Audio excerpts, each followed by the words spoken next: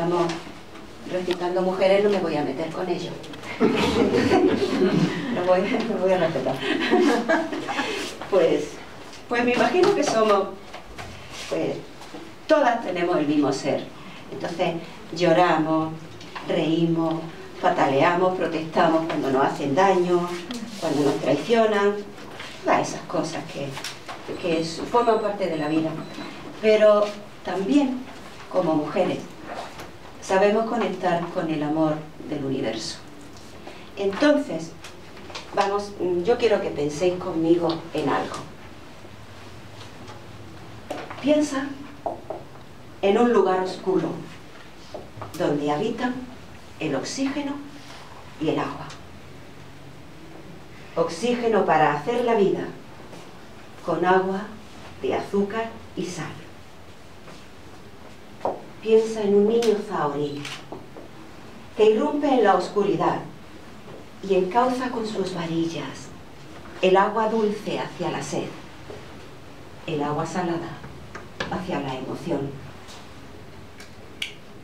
Piensa entonces en dos ríos que fluyen paralelos, desde un punto indefinido, y observa en tu pensamiento la conjunción de un aliento con una luz extraña, y que agitando las aguas extrae burbujas de esos ríos para lloverlas en tu sed y en la mía, para regar tu emoción y la mía. Y verás que ni el mar ni el océano tienen extensión suficiente para impedir nuestro ser semejante. La misma agua que calma mi sed, calma la tuya. La misma agua que derraman mis ojos, derraman los tuyos. El niño zahorí no descansa. Ejerce su radiestesia sobre el albergue oscuro de un corazón de luz, buscando el encuentro con el corazón paralelo que al emerger rompa el silencio con el sentir de hermano.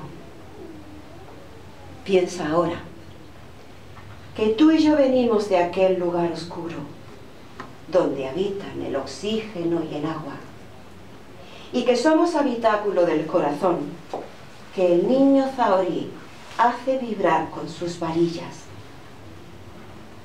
Para tu sed está mi agua, para la mía está la tuya.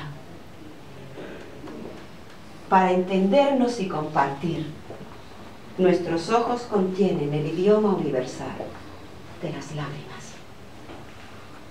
Y piensa por fin que ni tú ni yo somos ajenos, ni llevamos caminos desiguales.